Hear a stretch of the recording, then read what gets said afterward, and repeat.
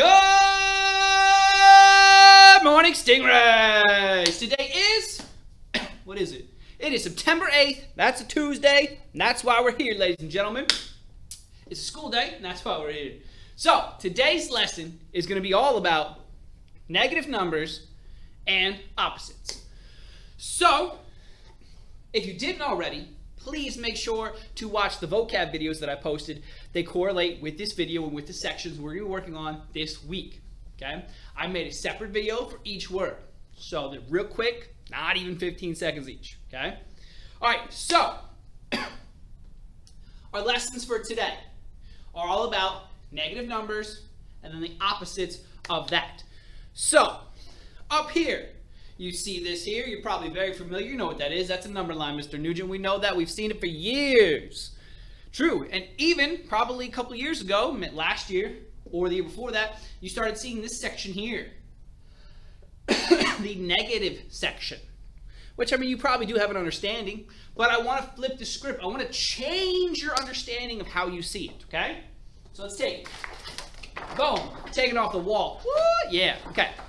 And I'm going to do this. Actually, this. I'm going to flip it. I'm going to flip it, okay? Because I don't want you to understand negative and positive as in right and left.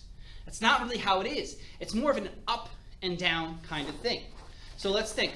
Here's my 0, okay? Now 0, think if you're at the hotel or you're at a casino. When you're on the ground floor, when you're walking in, you're at 0, okay? And then you get a room. And you're going up the floor. So you're going up the numbers. Okay, you get in the elevator, go 1, 2, 3, 4, 5, 6. I'm sorry the numbers are weird. I gotta work on the number line. I fixed that. But 1, 2, 3, 4, 5, 6, 7. So eventually you get to your floor, which is on the 12th floor. Okay? So essentially, you've gone up. You've added to your level. You've added to your distance from the ground. Okay, so you're at 12. Now, obviously, to go back down, I have to subtract. So I'm going down, okay? So no matter what number you start at, if you are subtracting, you're going down. If the end all math you're doing is subtraction, you're going down. If the end all math you're doing is adding, you're going up, okay? So if I'm at 2 and I have to add 4 floors, or I have to add 4, I'm going up. If I'm at 14, and I've got to subtract 7, I'm going down, because no matter what, adding is up, subtracting is down. That doesn't change when we get to these guys, okay? I'm walked into the casino, I'm at the ground floor. They tell me my car was parked 5 floors down in the parking garage. So I start here, and I get in the elevator, and I actually go down. Because I'm still subtracting, so I'm going down.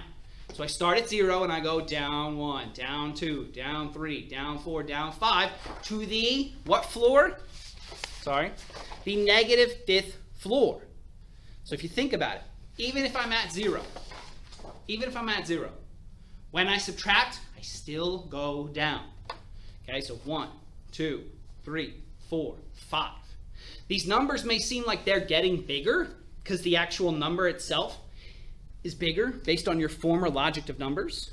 But this is why I'm doing it the up and down way. So you can understand that if I'm going down, even though I'm at negative 12 is not bigger than negative 5. Negative 12 means you owe me 12. You are below me. You are down at the negative 12th floor. I'm up here at the negative 5th getting my car. You're down at the negative 12th floor working on this sewer lines or something, okay? So I'm higher than you. Even though I'm also in the negative, you're further down in the negatives, okay? So that's how I want you to start understanding negative numbers, okay? As an understanding of up and an understanding of down. Yes, that just fell on the floor, okay?